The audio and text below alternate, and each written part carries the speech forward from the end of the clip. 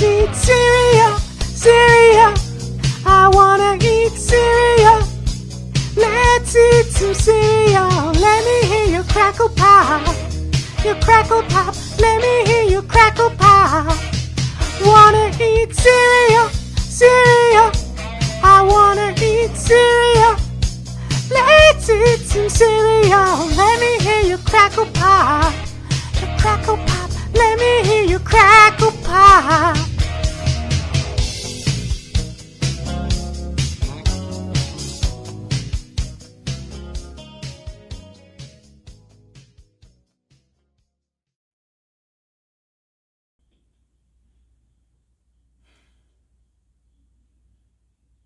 Oh, I didn't see you there.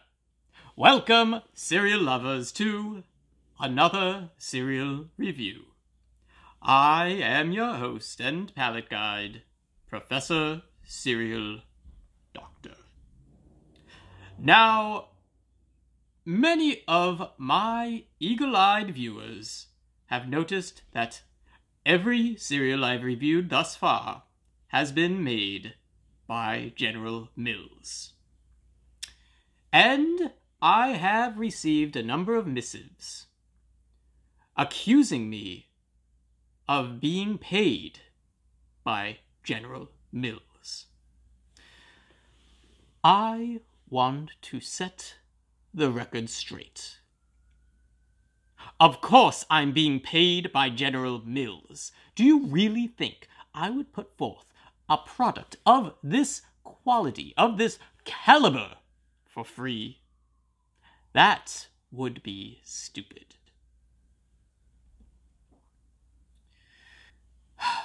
But, just because General Mills pays me, and quite handsomely I might add, doesn't mean I'm not also in the pocket of other cereal makers as well. So, with that said, the cereal I'll be reviewing today is Twinkies cereal by Post. I have high hopes for Twinkies cereal.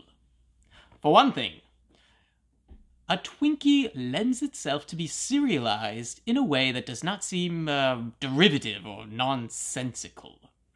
I can see Twinkie cereal carving out its own space in the cereal world and thriving. And, for another thing, I love Twinkies. There's a purity to them that really appeals to me. A white cake filled with white filling. If everything could be like a Twinkie, I think the world would be a lot better of a place. Will Twinkie cereal do the spongy cake justice? Let's find out by exploring the box.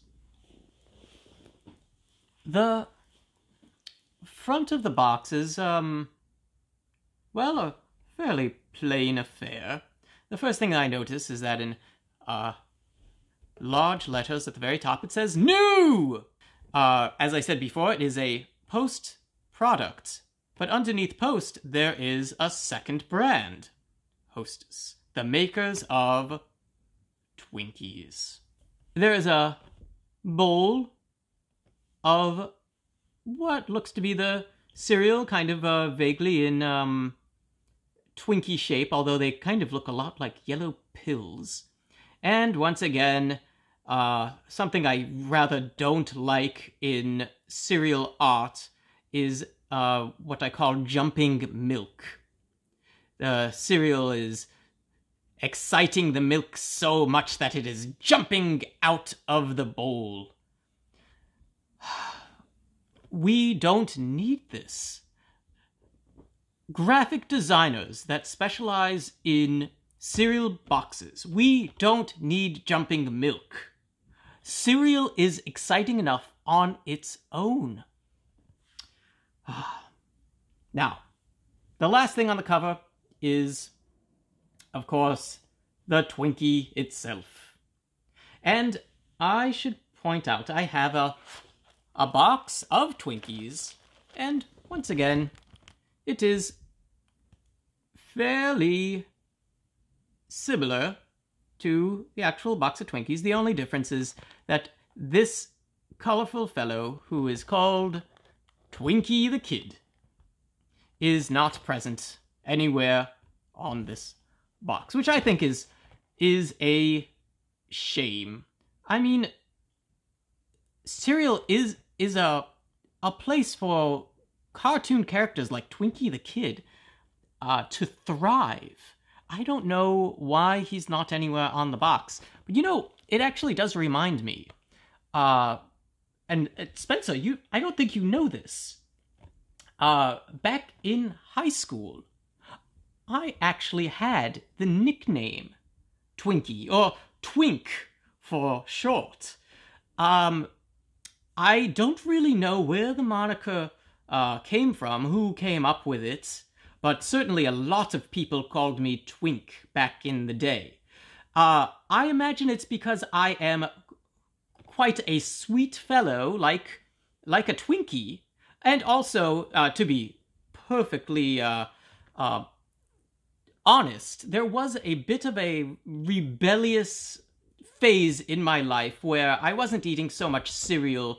I was really just eating a lot of cream. I always had cream in my mouth. So, yeah. Why are you looking at me like that, Spencer? Anyway, let's take a look at the side of the box. It's interesting, they have the main ingredient of this is dextrose sugar. And it also has corn syrup and dyes, yellow 5 and yellow 6. It really sounds like they're doing everything right. Turning to the back of the box, we have a nice picture of a complete breakfast. A glass of milk on the side, of course. The bowl of the cereal. A secondary bowl of the cereal, which, yes, that would complete a breakfast, I'd say, rather nicely. And, of course, a side plate of Twinkies. Although, I do kind of question this, because I really consider Twinkie to be more of a dinner food. Before I open the box, I want to give my prediction of what I'll be experiencing in my mouth. I anticipate it to be very much like a, mini, small Twinkie. Of course, not as spongy, although perhaps with the adding of milk it will become that. And I don't anticipate it to be filled with cream, but so few things in life are. Of course, there's only one way to find out, and that is to open the box, pour it out, and give it a try. I'm very much looking forward to this. So, let's get started. Let's see. Get this open.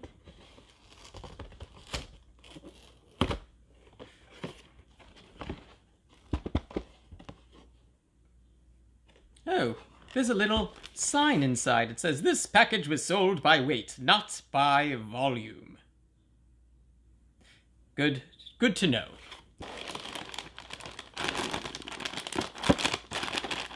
Good pocket of air. And ooh, what a smooth opening. That was amazing. Giving it to the smell test, it is very, very powerful in smell. Even more so than the Hershey Kisses cereal. It's not wholly unpleasant. It smells like very sweetened cream. That's wonderful. Now let's give it a pour. It has a very soft pour to it. And what I mean by that, thank you, Spencer. What I mean by that is that when you pour it in, it makes a very soft sound to it. It sounds very, I don't know, dainty. Now, it's so soft, so soft. All right.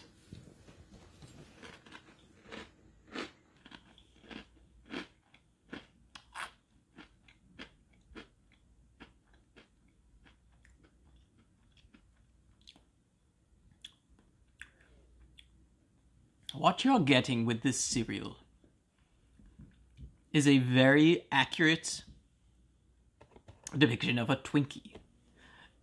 The reason why it was so soft, that sound was so soft, is they have completely encased each little cereal in a thick powder. It doesn't really come off on your fingers. It does a little bit. But when it reaches your tongue and your taste receptors, you really feel it. It tastes very creamy. And then as you continue to bite into it, that flavor goes away. But there is a very strong aftertaste of vanilla cake. This is a very good serialization of a Twinkie. The thing that bothers me is why I don't love it as much as I should. I think it may be a little too sweet. I can't believe I'm saying that. It may be a little too sweet. Amazing. Not to say it's bad, but it's a lot. This is a very intense cereal.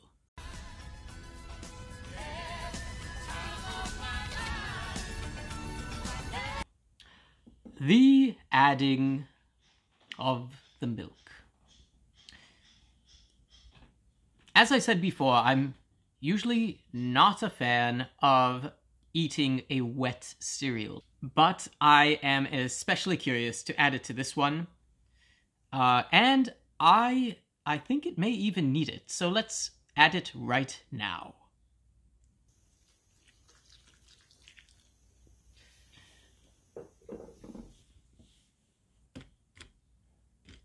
I'm giving it a little bit of time to absorb,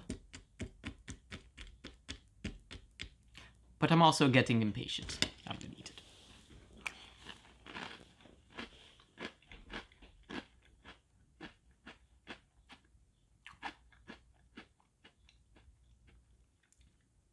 The initial sweetness of the cereal is cut immediately.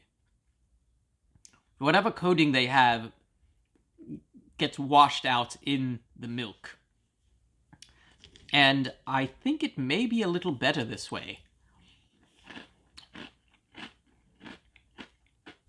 The fact that I've had a number of spoonfuls during my review should tell you that I am enjoying it. This is going to be a fairly well-regarded cereal. There is one last thing that I need to do, and that is to compare it to the actual... Not in liquid. What? What is it, Spencer? Speak up. Not in liquid. Oh. Spencer's telling me that I should use my stethoscope and listen to it. It's part of my...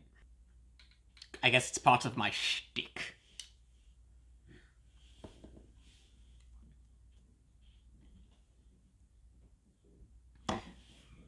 Well, I said it was a soft cereal. It's also a quiet cereal, but it's a cereal full of life. Full of life.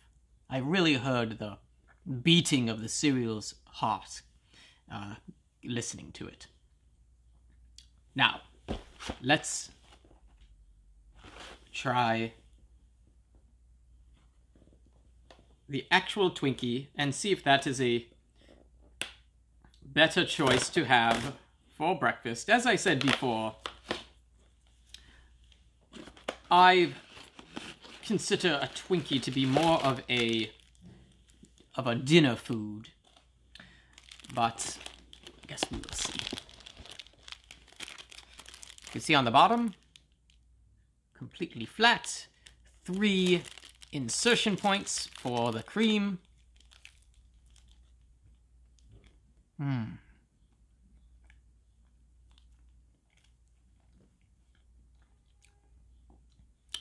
Of course, a Twinkie is a good food on the go, but I would rather have the cereal. I think that the cereal is even tastier than a Twinkie. So my final thoughts.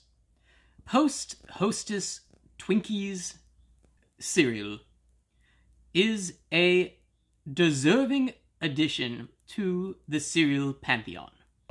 I think maybe a shade too sweet, but overall a cereal that I would recommend. It's a good new cereal, and I wish it the very best.